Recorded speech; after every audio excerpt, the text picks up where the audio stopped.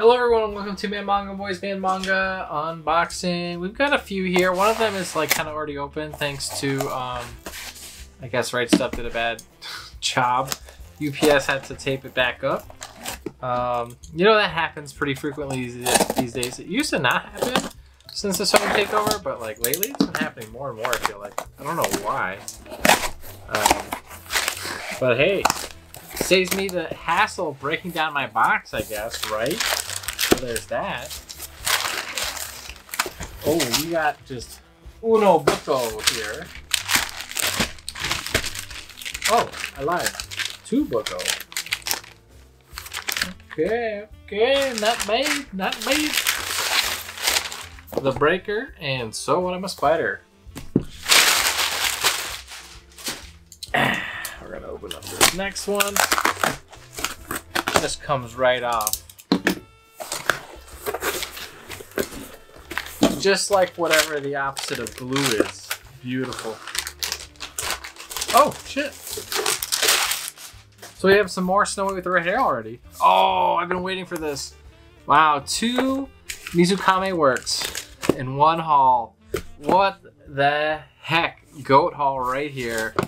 Goated. All right, so let me go unload these and we'll talk about them real quickly.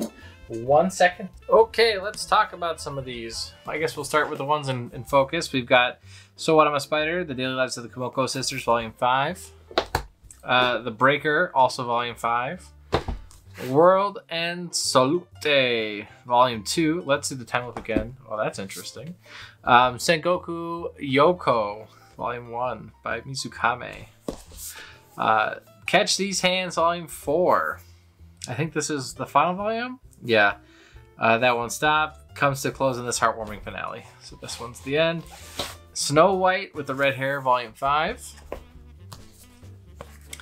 Is It Wrong to Pick Up Girls in the Dungeon? Familia Chronicle Freya, Volume 1.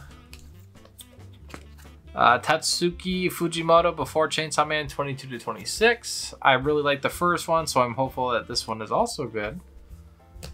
Konosuba, God's Blessing on This Wonderful Earth, Volume 15. Check out the spin-off television anime show going on right now. Explosion, A Wonderful World. Yozakura Family, Volume 4. These are coming out super fast. I wonder if this is selling really well in America, but I like it actually. Laid Back Camp, Volume 13. Very relaxing manga. This one comes out very slowly. Undead Unluck, Volume 11. All black on the spine this time around, so probably some pretty interesting stuff happening in this volume. Meruko-chan, Volume 7. Looks pretty creepy. My favorite kind of Meruko-chan book. My Isekai Life, excuse me. Volume 6. I feel like these come out fast, but then I realize it's only in Volume 6. I'm like, oh, maybe not that fast. Ascendance in a Bookworm. I'll do anything to become a librarian. I'll even join the Temple to Read Books, Part 6. By J Novel Club. I love J Novel Club's works. Reincarnated in Another World as a Girl. You can see here we got some nice string shot there. Adam, Volume 4. I should really start reading Astro Boy. It looks really cool. These Adam volumes. Though I heard Titan's not that great these days. Yuna and the Haunted Hot Springs, Volume 23. Oh, Nana, Volume 6. Nice to get some Shoujo Beat stuff in again. Sakamoto Days, Volume 7. Every Sakamoto Days cover is just immensely sick. Buying Sakamoto Days if for nothing else other than the fact that the covers are amazing. Saga of Tanya the Evil, Volume 19. It almost looks like the end because of how it looks there, but pretty cool. I should really start reading, trying to focus on getting the rest of this series. I'm missing a bunch, but I've gotten them as they continue to come out. Another thing I should continue to do is try to read this because I've read all of Fairy Tail before. This looks really cool. 100 Year Quest, Volume 12. Persona Q Side P4, Volumes 2 and 4. Missing the even or the odds. Only have the evens right here. Gonna make it difficult to read without 1 or 3, I guess. But hey, that takes something. Persona P3, Persona Q P3, I should say, 1 and 2. I think that these are the only volumes that exist for Persona QP3. I don't think they ever finished this one, which is a real shame. Real Account, the finale, 21-22. I am still missing just like one omnibus. I think it's like 11 or maybe 12 through 15, something like that. But I do have the rest of them, which is kind of annoying, but whatever. High School Debut, volume 13, 14, 15. I think I'm missing a few of these, but this is the final volume, which is great. By the same creator as My Love Story. Red Hood, volume 3. This is the final volume. I heard that this gets super meta and super great, so I'm very excited to read through it. And Usotoki Rhetoric, volume 2. I read the first one. Reminded me a lot of a show called Poker Face, where the girl can kind of tell if you're lying or not and help solve murders. So let's kind of show these off a little bit here. So some of the artwork you can see in Usotoki Rhetoric, I feel like the backgrounds or maybe the objects are super beautiful that they draw. You can see like there's mirror, flower, and things like that. So the artist goes out of their way to draw specific details. Other things like backgrounds are just blank. So you can tell that they have the ability to be good at art, but maybe aren't super good at drawing it consistently. But definitely worth checking out this series. It's a fun little detective series, so if you like detective manga, check it out. Again, the same author who did My Love Story. These are kind of, I feel like, older, so these are like thinner than newspaper. You can kind of see through them because they're the same pages that Viz uses for all their 3-in-1s, which are typically great. But they still get the job done. Definitely better than not having anything.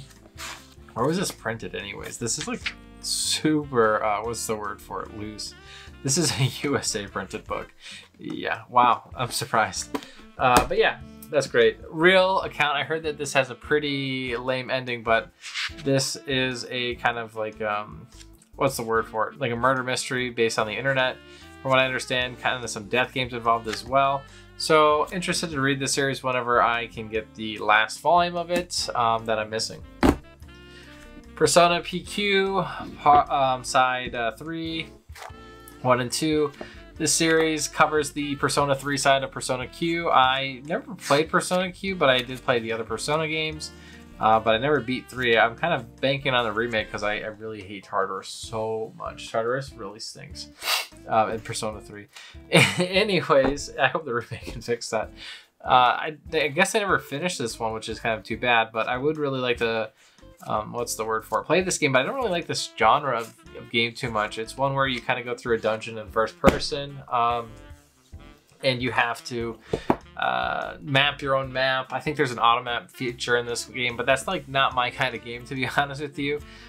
Persona spin-offs are frequently go into these alternative like game genres, but yeah, that one I can't tend to get into. I believe that you would read Persona Q part 4 first because it is at least complete when 3 isn't, and I have a feeling this got completed and 3 did it because it was coming out first, but who really knows. Fairy Tail 100 Year Quest, I actually hear really good things about this series, for a spin-off especially, which is great. I actually like the end of Fairy Tail, so I'm hoping this kind of continues it over. You can see these cool dragons though, which are really neat. So yeah, excited to read that when I get to it.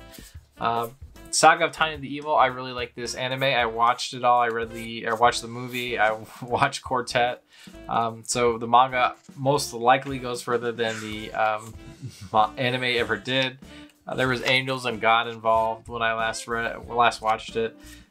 So yeah, I really was enjoying it all the way through. I just wish they kept making it. Sakamoto Days, Volume 7. This series has been great. Follows a hitman who gets out of shape and tries to retire, but the hitman life kind of catches up to him. And he kind of has his own family. He straight up Vin Diesels the shit out of his life. And he has to protect them from his old life. He's constantly being attacked by other hitmen lately because he's got a high bounty on his head. Nana Volume 6, one of the few volumes I was missing of Nana that I ordered. I do not have them all ordered quite yet. I heard good things about Nana, and especially around like a halfway mark, I guess it gets really dark and crazy. So I'm really excited to read it. I guess it's pretty nice all the way up until that point. But yeah, don't know too much about it, and I heard that I should continue to not know much about it, so we're gonna keep it that way. Yuna and the Haunted Hot Springs, Volume 23. Interesting picture here. Oh my god. Do you think they really need to show this? Like, come on. She's in a... Why? Why? What? What? I broke my legs. I can no longer walk. Here's a picture of me naked. I'm like, what? Oh my god. Leave it to Yuna and the Haunted Hot Springs. Oh my god. I love it. It's so ridiculous. I got a bunch of these from Singapore or Hong Kong, I think it was. This one's from Canada. There's only like 1 or 2 more left, so we're getting pretty close to the end, thankfully. Adam, The Beginning, Volume 4. This is a kind of like prequel to Astro Boy, so yeah, pretty excited to read this, but I want to read Astro Boy first since it did come first after all. But yes, Titan Comics hasn't had the best reputation lately, especially for their Kamen Rider Kuga series having a very bad adaptation apparently, but still, I can't not get Kuga, just like I can't not get Adam. I mean, it's a prequel to Astro Boy. I mean, why is Astro Boy being reprinted, by the way? This is screwed up by I was reincarnated as a girl in another world. This series has been pretty ecchi, but it is a lot of fun. I do really like it. The main character seems to have some sort of like deity-esque attachment somehow, but we don't really know what that is quite yet, or at least as far as I am. You can tell that she's a big foodie too. But yeah, it's been a lot of fun from what I read. It's kind of lighthearted with some mystery elements involved. I still haven't read this yet, nor have I watched it, but these seem pretty thin books. The artwork looks great though, and I've heard great things about the story. I mean, it's on Part 2, Volume 6. I feel like it's actually further. I must have been missing this volume because I haven't gotten a book in a long time, so I thought it was a new one, but maybe not. Wait, oh, I was like, this is the number 1. I thought this was Sengoku Yoku, but this is Red Hood Volume 3 again, another final volume. So we're finishing up a lot of series here. This series was canceled. I heard that this volume gets really meta, so I'm really excited to see what it means by that. Apparently, the author knew that they were running out of pages. And like they kind of just hate on Jump for that whole volume, so that's exciting. My Isekai Life Volume 6, we last found the cause of who was making the woods, who making the town frozen, and these people who were having these magic crystals in town. So I'm probably going to see him, our main character, like find these people. We'll see if that actually happens or not. But this series has been kind of fun. You know, he's overpowered. He's got all these slimes that teach him everything the slimes absorb, he ends up learning and having, so he's OP in that regard. It's been really cool to read through it and see how he figures things out while kind of staying hidden from people finding out that he's OP, which is really exciting. You know, it's not like, oh, high stakes or anything like that so far, but you know, we're kind of ramping up to things starting to matter. Meruko-chan, things have gotten pretty real in this series. The main character mentors have kind of I don't really know what to say, but they've kind of gotten in a huge fight. We can see here that Meruko-chan has some scary ass things to deal with. Can you imagine not acting afraid when that shit happens 2 feet away from your eyes? Holy shit. And like, look at all that. So there's tons of action in Meruko-chan, despite the girl not having really any powers, but her friend having all the powers but being oblivious to it, and her teacher's kind of doing a lot of the work. But this series is really blood pressure, blood pumping, I don't know how to say it. Undead Unluck Volume 11. This series looks like we're wrapping up the seasons arc. This has been a really good arc. It really brought back all my love for the series, which I did not have. I was slowly gathering it, and then it started the seasons arc, and I was like, holy shit, this series is great. So I'm really glad it got to that point, because otherwise, if it ended at Volume 4, I probably would have said like, yeah, it's okay. You know, it's good, but not great. The first 2 volumes I really were just like meh about, but then ever since then, it's gotten better and better. Laid Back Camp Volume 13. There's really not too much to say about it. If you guys like camping or looking at pretty pictures and relaxing imagery, this is for you. A lot of this manga is just kind of slice of life, relaxing, seeing people's kind of relationships with each other. So I really do recommend it if you guys like nature or just kind of chilling, vibing. You know, that's the kind of manga that is. Yozakura Family Volume 4 is not that kind of manga. It's all about high stress situations for our main character here and how he has to protect his new wife. It looks like we get introduced to a few more villains here, which is really exciting. You can see that they do not look to be of this world, but maybe they are.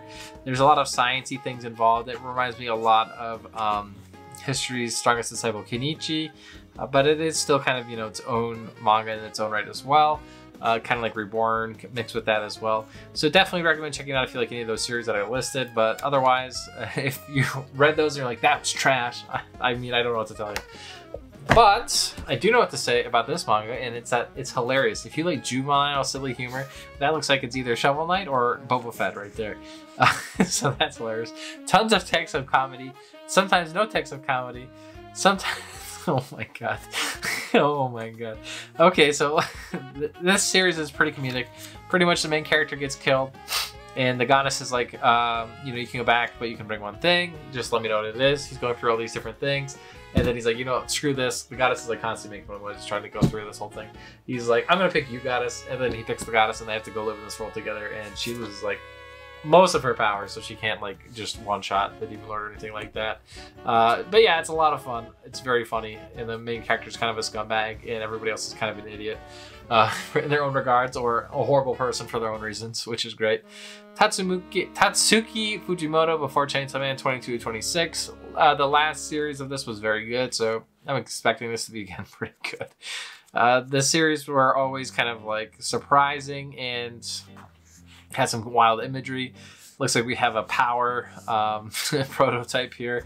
Bruce Lee over there in the corner. So it should be some interesting one-shots without a doubt. Pretty excited to read through it. This is the last of his one-shots. You know, in the grouping that I know that are coming out, I think the next one otherwise is Goodbye Eri. Reincarnated. Bleh. I'm so used to isekais. Is it wrong to pick up girls in a dungeon? Family Chronicle episode Freya. So this follows a group of people in Freya's clan. You can see kind of what we're dealing with here. Not too much of a focus on Belle and Hestia, but you know, still a lot of fun and a lot of other characters that you can recognize. This series, episode Family Chronicle, blah blah blah, helps kind of flesh out the world and other characters that have lived in it. So always good to recommend this to people who are interested in this series. Snow White and the Red Hair, I don't really know a lot about, but again, I just kind of wanted to get a series in the mystical world. I got this in the Shoujo Beat sale. I was really hoping to get more volumes of a few of these Shoujo Beat manga in the Viz Media publisher sale, but Viz did not include Shoujo Beat in that sale, which I think is the first time they've ever, you know, done it that way. So I was really shocked to see that, but I can kind of understand it. Viz has a lot of titles, and so to have them all go on sale at once is probably too much. But to be honest, with the Viz publisher sale just regular, I did already spend too much, so there's that too. Catch These Hands Line 4, another finale. This series, I read the first like volume or two, and it was just very okay. I didn't really see the appeal to it too much. I don't think I'm the target audience, honestly. But you know, essentially the main character is kind of forced into a relationship with this girl because she loses a fight against her. She's been her rival since school, and she's kind of losing her way because everybody in school has moved on and kind of grown up, and she's still trying to be like this tough guy, run a gang, but she can't because, well, nobody cares. You know, they're all graduated, they're moving on, they're having kids and starting families, except her, and this is kind of her journey as she kind of matures through that. Yeah, it's been just okay. I only kept it up, I guess, because there was only 4 volumes. I think I've read 2 so far, so I'm missing the last 2. It's, yeah, meh. Sengoku Yoko. One of Tokyo Pop's newer releases here, which is exciting to have Tokyo Pop back. They, in my opinion, published some of the worst manga that I own, but some of the most nostalgic manga that I own. So, I mean, there's that at least. We can see that they have their little logos back as well. But this is a big get in my opinion, because this is Satoshi Mizukami, the same author who wrote Planet With, World End Solte, Lucifer and the Biscuit Hammer, Spirit Circle, a few more that I'm sure are missing, but an author that I really enjoy quite a lot. You can see, I don't know anything about this series, I really just bought it based on the author alone, but we can see some very good artwork, as always with Mizukami. He has that kind of distinct style to it, especially if you watch any of his animes, you can really kind of point them out pretty quickly. Big fan of his series. They always have like these very wild twists that you wouldn't expect. They kind of present themselves like a standard shonen or seinen, and then they kind of go a different way. So I really appreciate the series for that reason. Almost always the first few volumes are kind of like, I won't say misnomers, but misdirectors, I guess. So they kind of point you in one way, and then the whole series will kind of take a different turn, typically after a point. World End Solte. This series has been okay so far. Again, we are only just getting into the world, so I am kind of interested to see where this whole world goes. He did a lot of world building in the first volume, probably more than he's ever done.